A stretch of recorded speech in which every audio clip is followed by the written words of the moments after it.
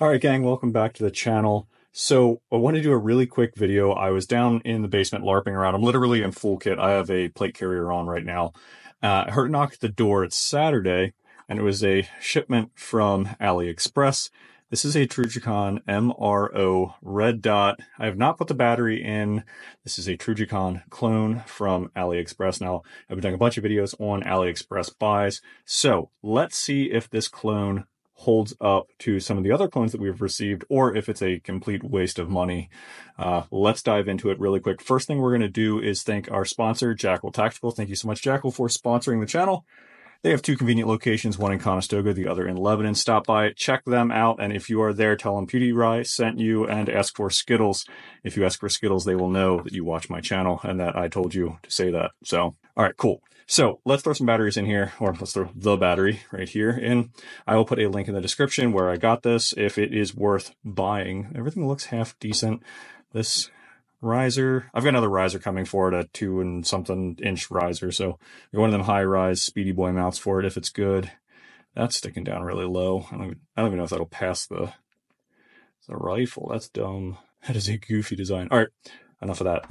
So send that riser. They send one hex key. Looks like one battery came with it. Anything else hiding in here, guys? Ooh, actually, an owner's manual. 8 settings in total, 2 night vision, 5 day settings, and 1 super bright. That is cool. 70 MOA total travel. This actually seems like a legit red dot for the money. I mean, I mean, this is going on an airsoft gun, so don't get it twisted. This isn't going on anything other. Let's get this cleaned up and throw a battery in it. All right, so the instructions is saying positive end up towards the cap, so we're going to slap it in there. That stays in place nicely. Cap. Looks like it's sealed up, so it's waterproof. It also looks like it's shock resistant. It's somewhat shock resistant. All right, so it's a solid clone. I've got the battery in there. The dot is a little sloppy. It's not an actual, like, get anything from HoloSun, anything from SIG, like the Romeo 5, and you've got a nice dot in there. I'm going to turn this on. You probably will not be able to see it, but it is not a great dot.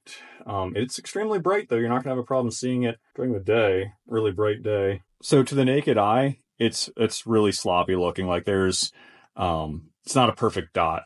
However, in there, it does look half decent.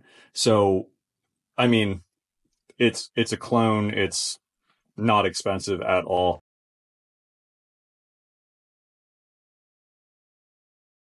So in total, I spent, pro tip, this is a 3mm T-handle.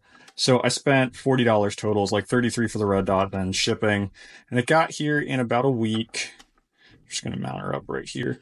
You get what you pay for from Aliexpress. It's not garbage, but it's not...